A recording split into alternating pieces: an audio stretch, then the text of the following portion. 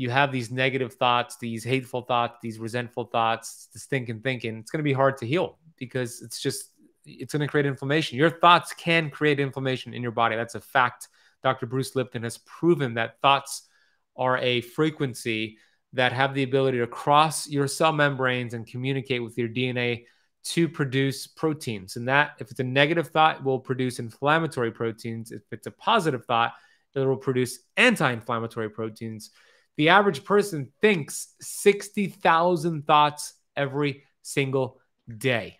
And 90% of those thoughts are the same thoughts from yesterday and the day before and the day before that. And they're usually negative thoughts. So we need to change that pattern. It's called the paradigm. We need to break that paradigm, bust it up, and create a new paradigm, which takes time. It takes 66 days, according to the University of College London, to start forming new behavior patterns in the brain. And that's a big thing in the keto space, in the health space in general, because people are not doing the exercising before they're doing the exercising.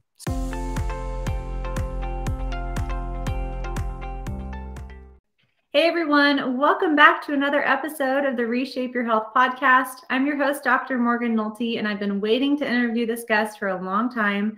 Ben Azadi is here with us today, and he is the best-selling author of Keto Flex. He's also the founder of Keto Kamp. And if you don't already listen to his podcast or follow him on YouTube or Instagram, definitely check him out. He puts out a lot of good content. When I was kind of starting my own journey, he was one of the first people I found in this space. So I've been following you for a couple of years.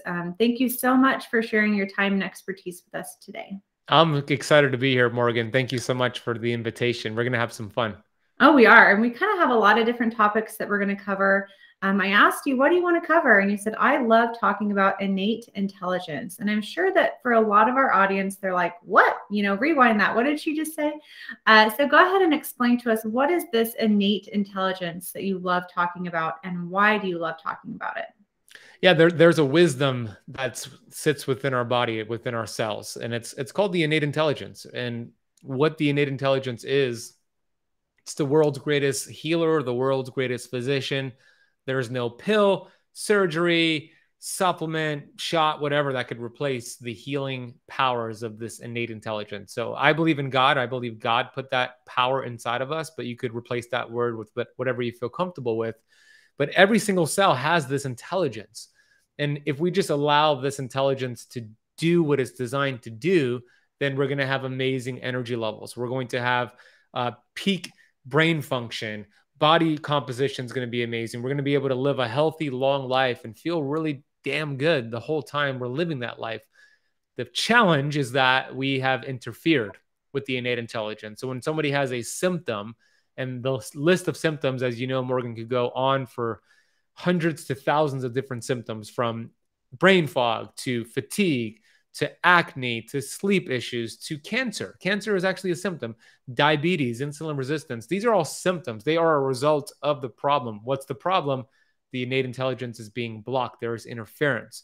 So if we could understand that the body is designed to heal and identify what's blocking the healing capabilities, then we're going to go down the path of looking at the causes instead of chasing the symptoms. So that's why I love the innate intelligence, because it's within every single cell of every single human being on this planet. It doesn't matter if you're black, brown, white, tall, short, whatever your circumstances are, whatever you do in life, everybody has this innate intelligence, and we could all use it and harness it.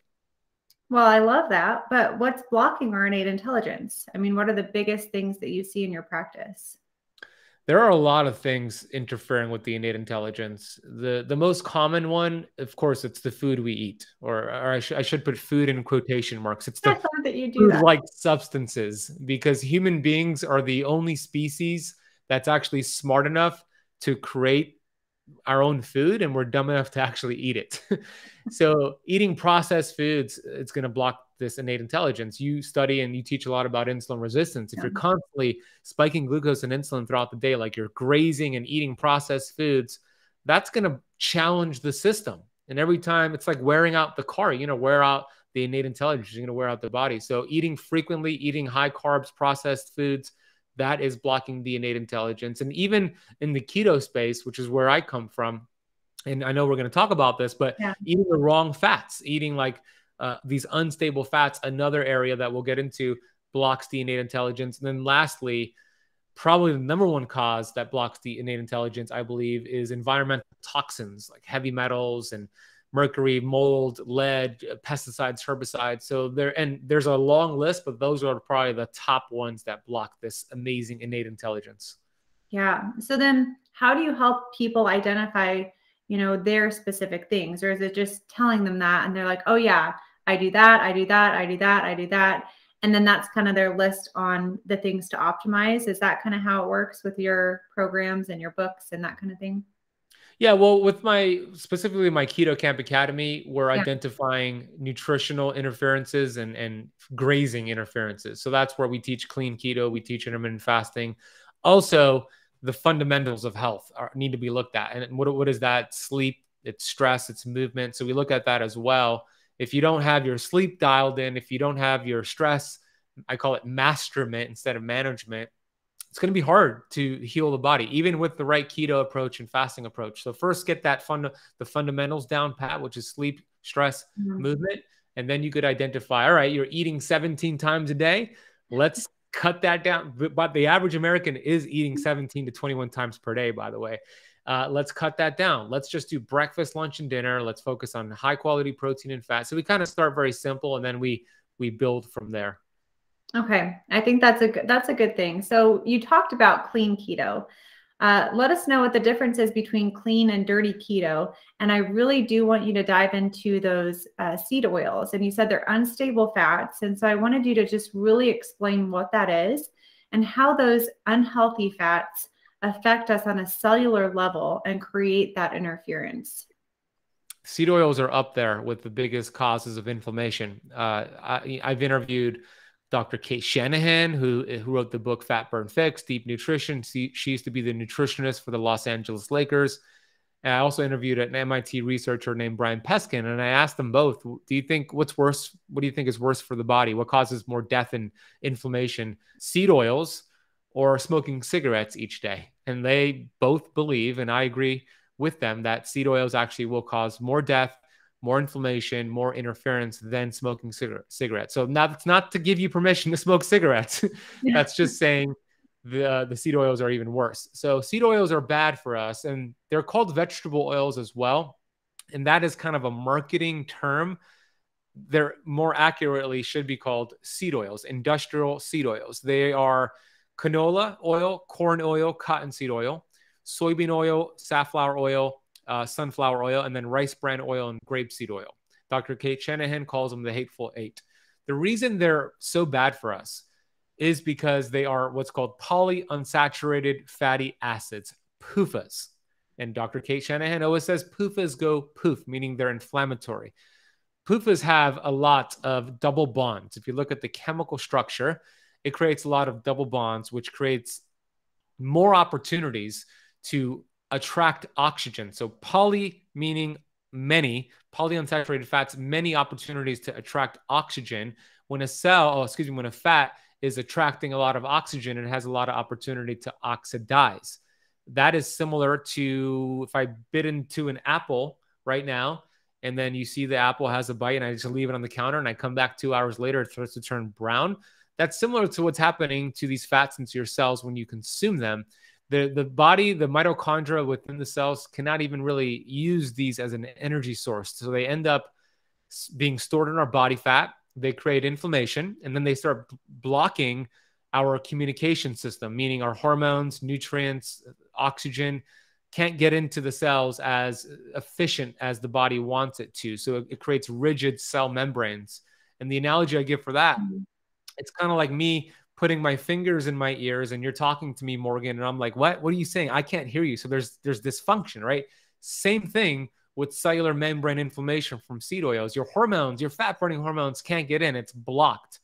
And so that's, one of many reasons. And if you just look at the manufacturing of these oils, and we were talking about this offline, they use detergents, they use chemicals, they use these different processes, and they use it at high heat temperatures to put it into the bottles, and then people heat it up again, and it's highly inflammatory. But guess what? They're all keto friendly. They're all categorized as keto friendly, but they're not health friendly. So we want to avoid those unstable fats. Instead, we want to switch over to more stable fats like saturated fats. Saturated fats contain no double bonds. They are the building blocks of your cells. In fact, part of the cell membrane is made up of saturated fat, cholesterol, and protein. So the cells love saturated fat. So saturated fat comes from coconut oil, comes from butter, beef tallow, ghee, duck fat, even lard, if you could find like a high quality lard. And even monounsaturated fats only contain mono, meaning one double bond. So it has a lot less opportunity to oxidize. So those are avocado oil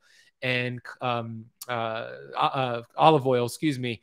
They are much, much safer than the omega-6. Omega-6 is what's considered linoleic acid.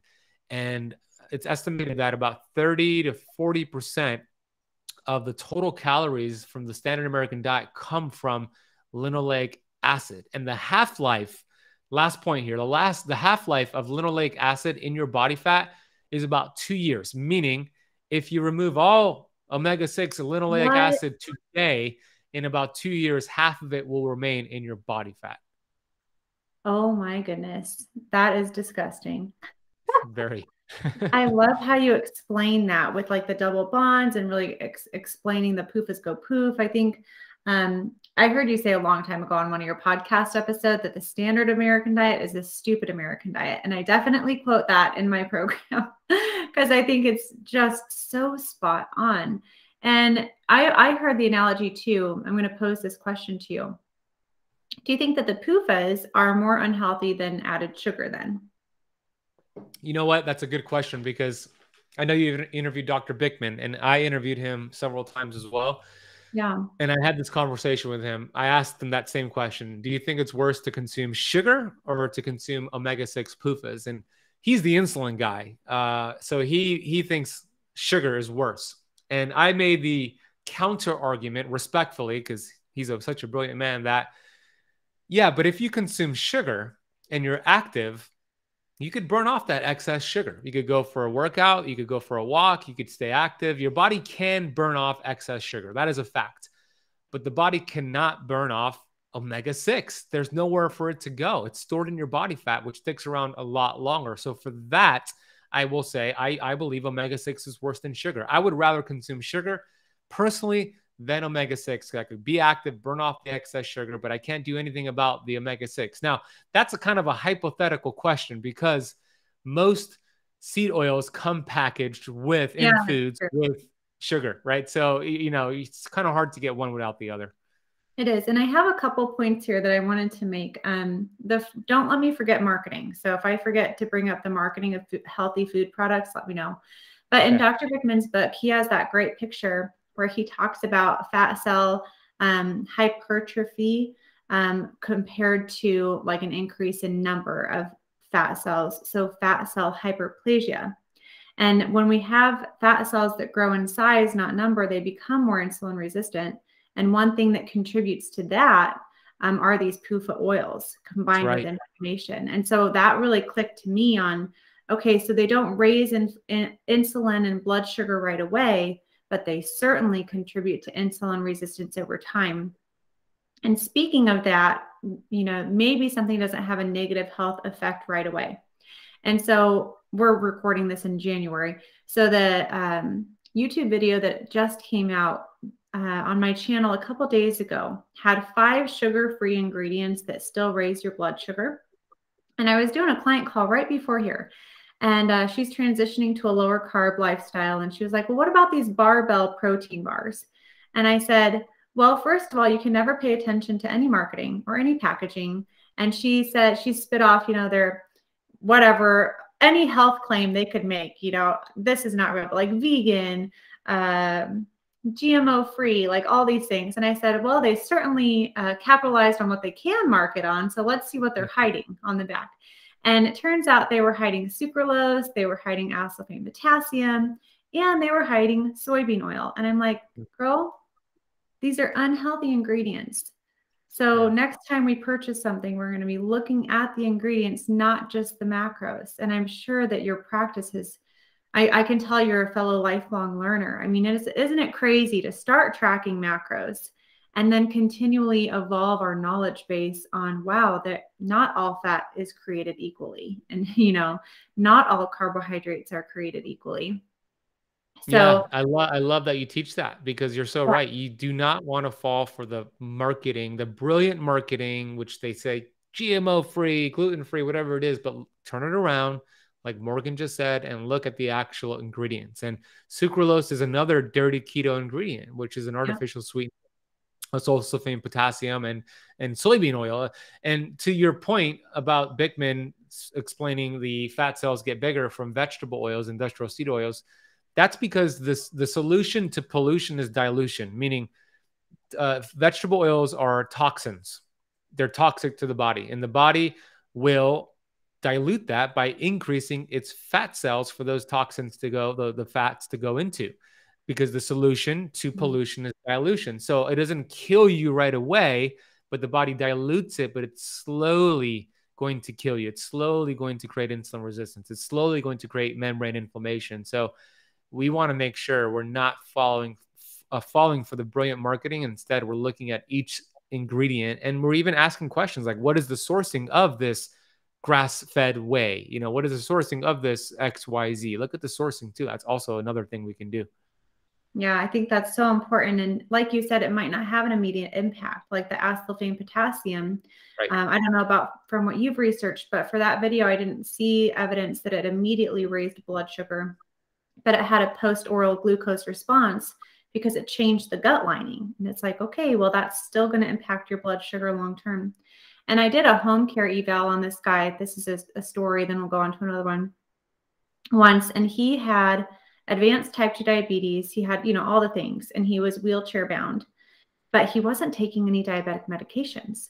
And I was like, wait a second, you have diabetes on your record, but you're not on any medications. You're on 25 other medications, but you're not on diabetes medications. What's going on here? And he said, they started cutting off my toes, and they wanted to take my legs. And I said, no. And so I turned my diet around, and I, got off my fast acting insulin and my slow acting insulin. And I really, started taking control of my health. And I thought, well, wouldn't that have been beautiful if he had made that choice 20 years earlier, and he wouldn't be bound to a wheelchair right now. But yeah. I went into his kitchen and I said, okay, that's wonderful. Like, let's take it to the next level. What are you drinking? And he was just having so much sucralose. And I said, putting sucralose in his coffee, sucralose in all of his drinks. And I'm like, this is the next thing to optimize. Just change it to stevia, or change it to a more healthy sweetener. So I think it's really beautiful to kind of hear that story. And I just was like, how did you do that? How did you motivate yourself to change? And he's like, I was determined to keep my legs, but people don't have to let it get that far, Yeah, agreed. So anyways, I just wanted to share that story about he'd come so far, and he still had, everyone has optimizing to go. The next step for him was to change the artificial sweeteners in his drinks. So very important there. Now, before we get too off the topic of fats, I wanted to talk about omega-3 fatty acids specifically, because I've heard you say in the past that you actually don't recommend fish oil. And I wanted to just hear more of your thoughts on that and ask what you do recommend so that people meet that beautiful omega-3 fatty acid recommendation.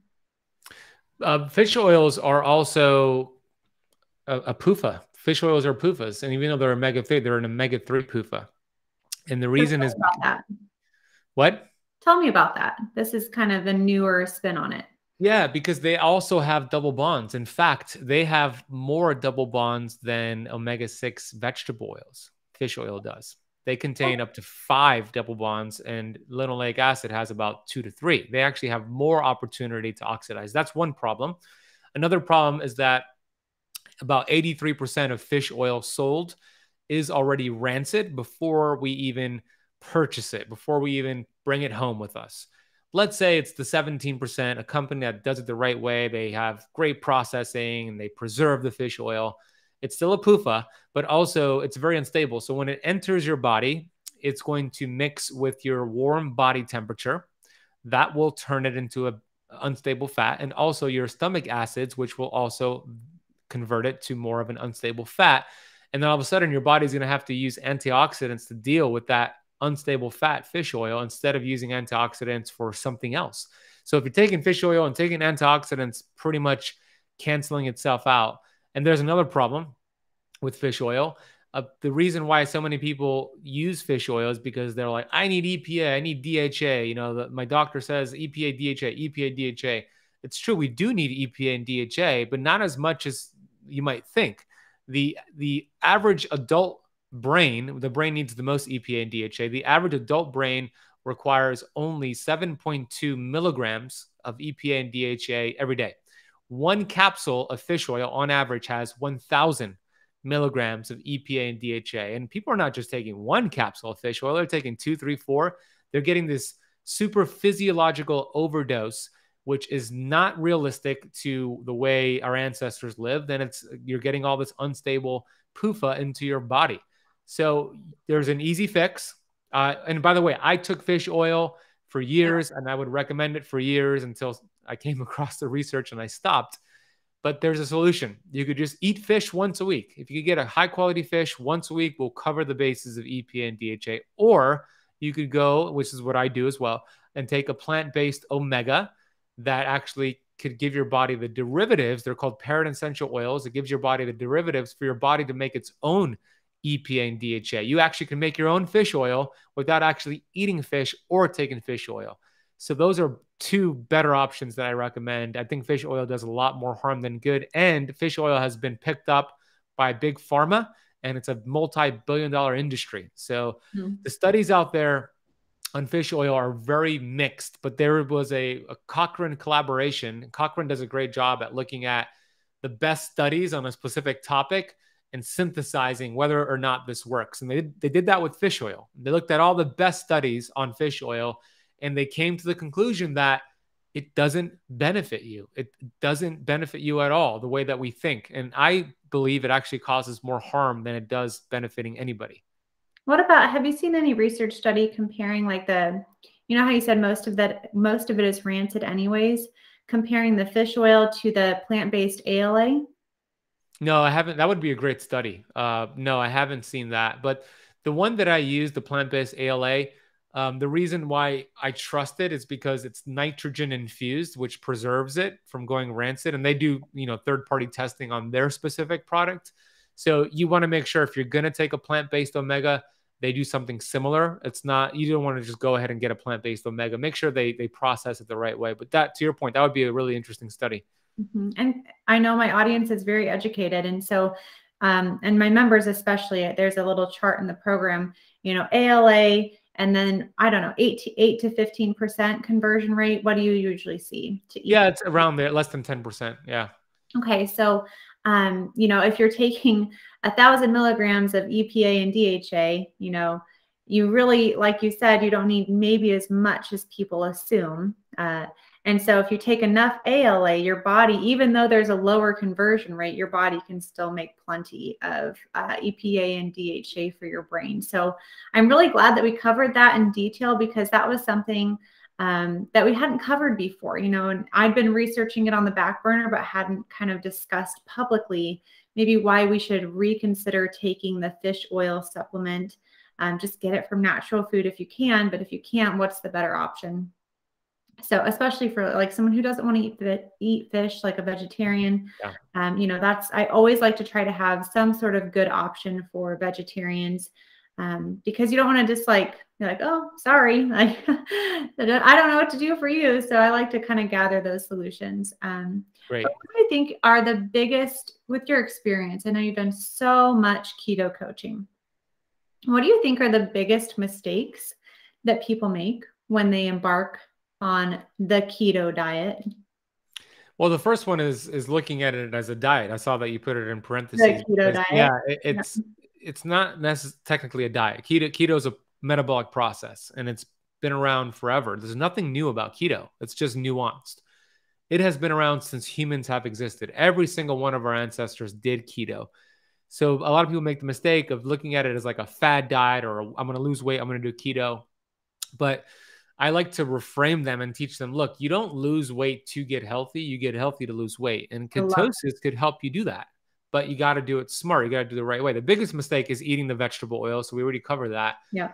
The second mistake is not understanding the relationship between the dietary fat you're eating and the liver and the gallbladder.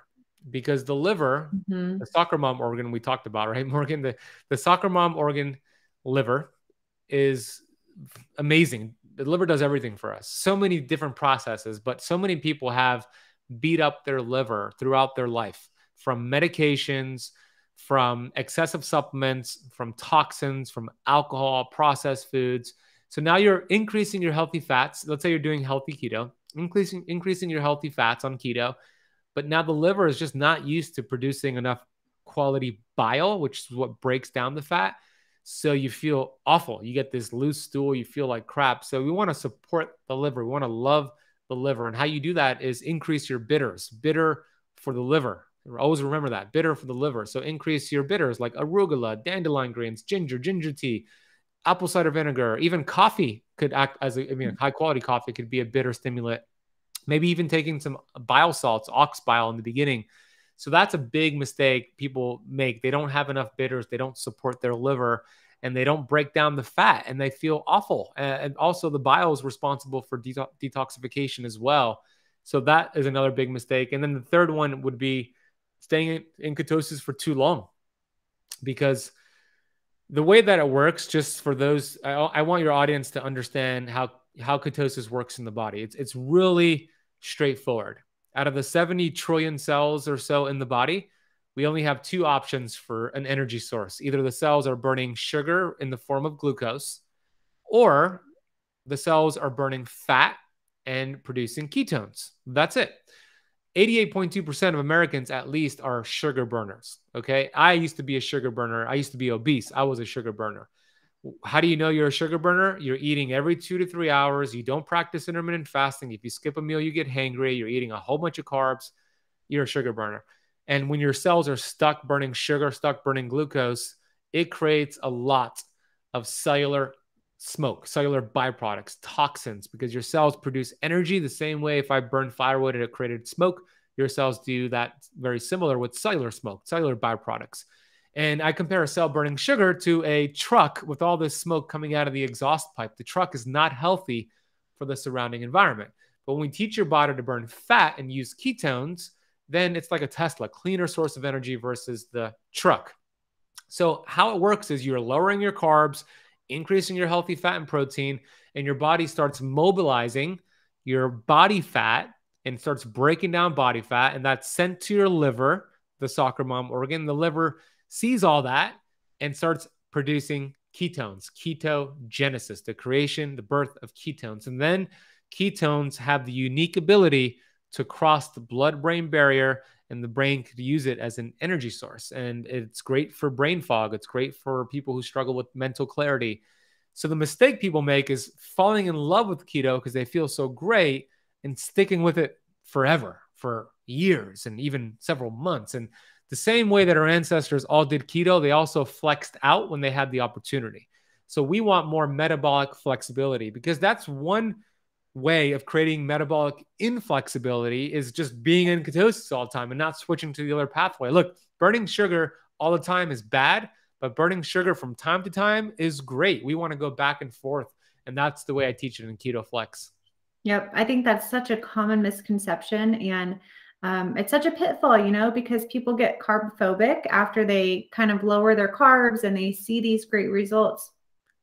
And then they eat carbs again because they wanted some ice cream, and then they got all puffy and gain 2 pounds the next day. And then they feel like they feel defeated because I've done all this hard work for weeks and weeks and weeks. And then I have one ice cream and then I gain all the way back, So I think that that's why the mindset piece of weight loss and the behavioral coaching of habit change is so important throughout this whole health journey.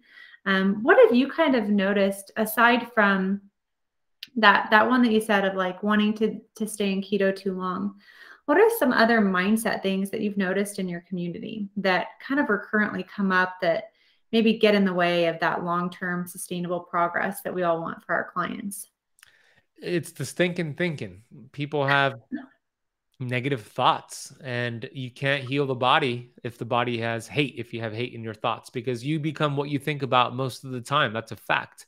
So even if you're changing your macros, doing keto, doing intermittent fasting, but you have these negative thoughts, these hateful thoughts, these resentful thoughts, this thinking, it's going to be hard to heal, because it's going to create inflammation. Your thoughts can create inflammation in your body. That's a fact. Dr. Bruce Lipton has proven that thoughts are a frequency that have the ability to cross your cell membranes and communicate with your DNA to produce proteins. And that, if it's a negative thought, will produce inflammatory proteins. If it's a positive thought, it will produce anti-inflammatory proteins. The average person thinks 60,000 thoughts every single day. And 90% of those thoughts are the same thoughts from yesterday and the day before and the day before that. And they're usually negative thoughts. So we need to change that pattern. It's called the paradigm. We need to break that paradigm, bust it up, and create a new paradigm, which takes time. It takes 66 days, according to the University of College London, to start forming new behavior patterns in the brain. And that's a big thing in the keto space, in the health space in general, because people are not doing the exercising before they're doing the exercising. So I believe it's important to do affirmations, as woo-woo as people might think it is. Affirmations have changed my life, to practice gratitude, because what you appreciate appreciates, and what you think about and what you think about, you bring about. So have a gratitude practice, have an affirmation practice, and start becoming really aware of the thoughts, because if your thinking is stinking, your dreams are shrinking. Okay. That's a very, very important lesson that I've learned. I want to cut up that entire last minute into all of those little nuggets that could just be like Instagram quote, Instagram quote.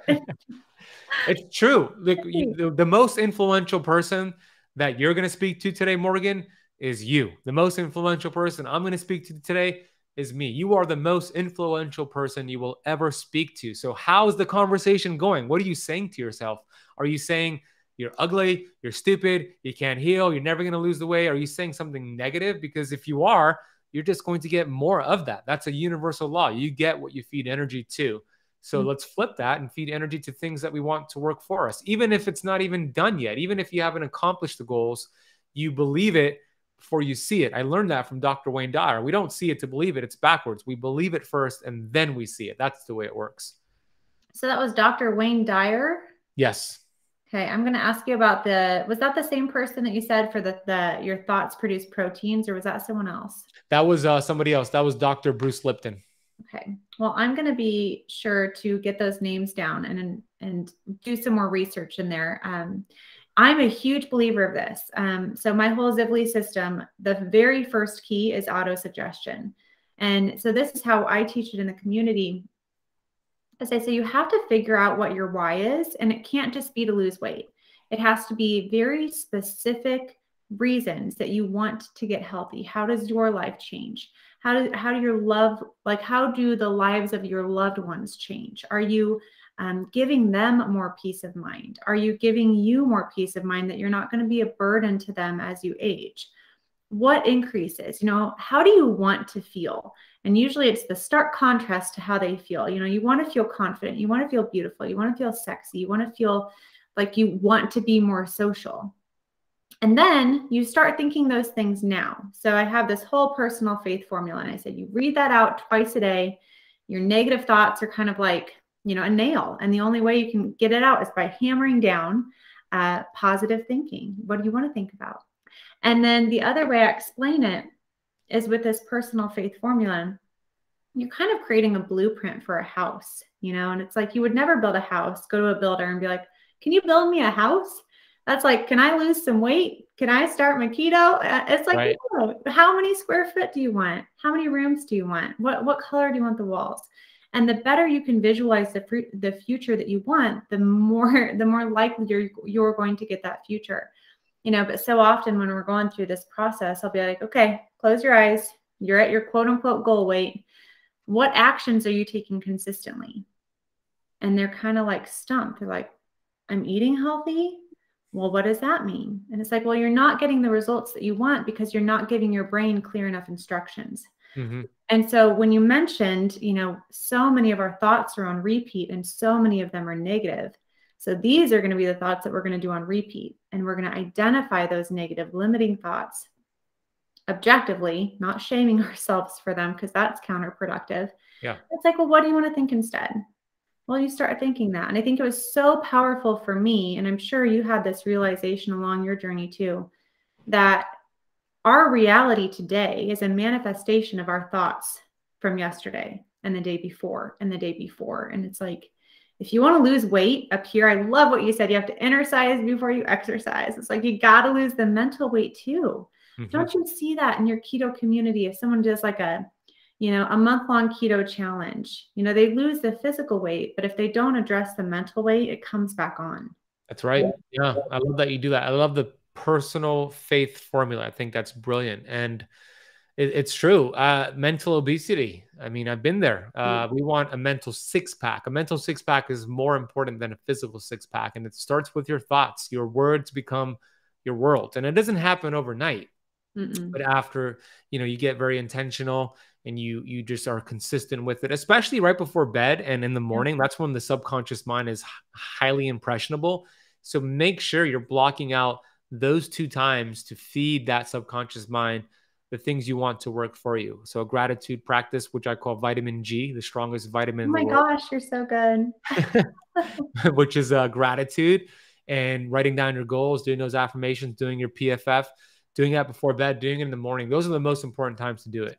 Yep. And I kind of explain it like right before you go to bed, your subconscious brain is like this brilliant secretary, and it's filing away all of your thoughts and your feelings. And if you keep giving it something right before bed, it's going to be like, oh, that must be important. She keeps telling me that. And then when you do it right in the morning out loud, because your subconscious brain is more stimulated auditory, and visually versus just reading it. It's like you put your glasses on, you have your blue light blockers on. I'm not being great about that right now because I don't want the reflection, but it's kind of like you give yourself a lens through which you want to see your decisions for the day. You keep it top of mind. You don't let yourself forget. You don't let yourself get unmotivated. It's like motivation is kind of stupid anyways. If you're going to use your motivation, use it to do this PFF, the personal faith formula, or your gratitude. It takes 2 minutes and it's free and it's easy and it doesn't require anything. So that's how that's how I want people to use their motivation and their willpower, is to embed those positive intentions in that subconscious brain that's responsible for executing that beautiful plan.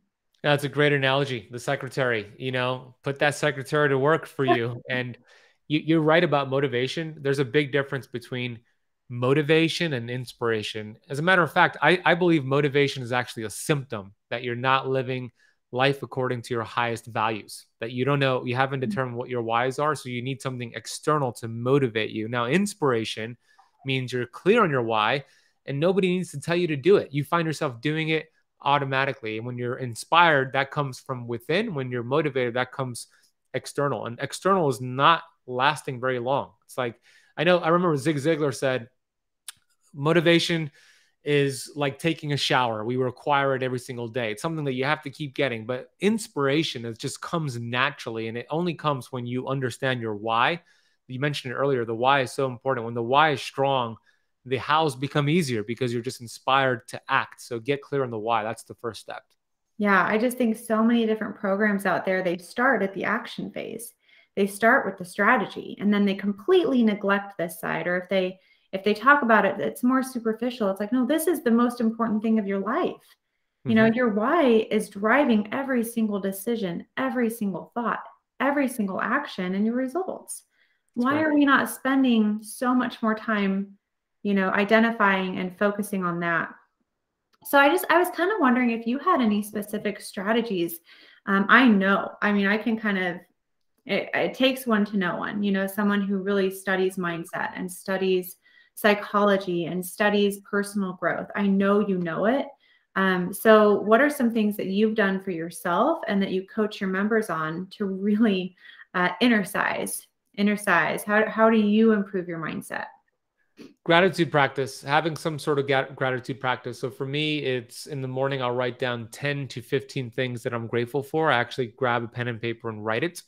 I have a notepad by my nightstand, and I write it every morning. And then I write down my goals in present tense. So goals and gratitude. I also have affirmations on cards that I read first thing in the morning, and I just repeat them throughout the day in my head. So when it comes to this practice, I started doing this practice almost 6 years ago, maybe 7 years ago. And I haven't missed a day in those 6 to 7 years. I actually have notepads and notepads just filled with goals and gratitude. I probably have 20 plus notepads just filled with goals and gratitude. So I do that in the morning, and I do it before bed. Sometimes I won't write it out before bed, but I'll think it. And then sometimes I will. But in the morning, I always make sure I write it out. And something else that I do that I recommend is throughout your day, as you're going through your day, walking your dog, washing dishes, cleaning the house. Like, what are the thoughts that you're thinking? Become aware of them. And if it's a negative thought, well, the greatest power that we have as human beings, we could choose a better thought. And as you change your thoughts, you change your life. Dr. Wayne Dyer said, when you change the way you look at things, the things you look at change. And it creates new neural pathways in the brain. You activate different parts of the reticular activation system. So start small, little step that you could do today, and then build from there each day. You don't have to do all the things I'm saying here day one. You just start little small steps, small tweaks that lead to giant, huge peaks. Yeah, I think that's awesome. I know I've kind of spurted, I don't know, done gratitude at some points. My kids are so young. We like get a good night of sleep, maybe once a week. I used to have this beautiful practice where I'd get up, I'd read my Bible, I'd do my gratitude, I'd have my coffee. I also had oatmeal with a banana and chocolate chips, but that part kind of eventually faded away. Smart.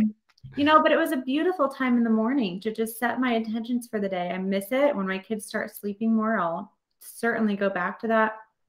So right now with my limited time, I just read my personal faith formula first thing in the morning with my coffee. And then just like you, sometimes I'll read it out loud at night. Sometimes I'm tired, so I'll just kind of say it in my head. But that is such a game changer. And I think that people think it's so woo-woo. Like, do you get that sense that people might think that we're really woo-woo talking about this stuff? All the time. Yeah. But here's what I tell them. Because I get that a lot. Yeah, Ben, that's woo-woo. There's no science to back that up. There is. I'm going to explain the science so people understand it. There's a part of the brain called the reticular activation system, RAS. How the RAS works is that whatever you feed it, you see more of in real life. Here's a perfect example. Let's say somebody listening on your podcast right now, they want to buy a car, and it's a red Tesla that they have fallen in love with. They want a red Tesla. So they're on the internet looking at leases versus used versus renting it or whatever. They're looking at different options for the red Tesla, and they end up going to the dealership and they end up buying the red Tesla. So excited about it. They're driving off the car dealership, and they're driving home, and all of a sudden they see a red Tesla dart past them, and they think, oh, that's super weird. What a coincidence. I just bought one. Anyways, they think it's a coincidence, and they just keep driving home. They're at a red light, and they see another red Tesla right besides them. And then for weeks, they just see red Teslas everywhere. Now, what happened? Did everybody buy a red Tesla because you bought one? No, it was always there, but you now activated the reticular activation system to see it everywhere. That's the same thing with gratitude and affirmations. When you start feeding your RAS all the things you want to work for you, now all the obstacles that you perceived as obstacles are now opportunities, and you're using them as stepping stones. And now things are not challenges. They're actually opportunities for you to grow. And that's the way it works. That's the way the RAS works. It's a selective seeking organism, a part of your brain. I have not researched that. I mean, I know it works because it's changed my life and my relationships so profoundly. Ask my husband, haha. We've been married almost 8 years, and then two kids, one during COVID. I started my business when my son was 4 months old. Wow. And so he has hung in there. Are you down in Florida, by the way? I'm down in Miami Beach, Florida. Yeah. Miami. Okay. Well, fingers crossed. We're supposed to be going to Florida for vacation here next week. And, it's like that is so important to just de-stress and unwind and connect. And you kind of mentioned that, and you've alluded to it, that you go for these morning walks. But I think another overlooked part of, keto and intermittent fasting and getting healthy is stress management. So it's so interesting.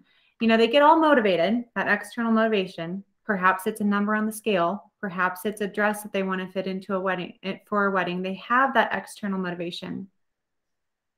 And they get motivated and they're like, okay, I need to do something.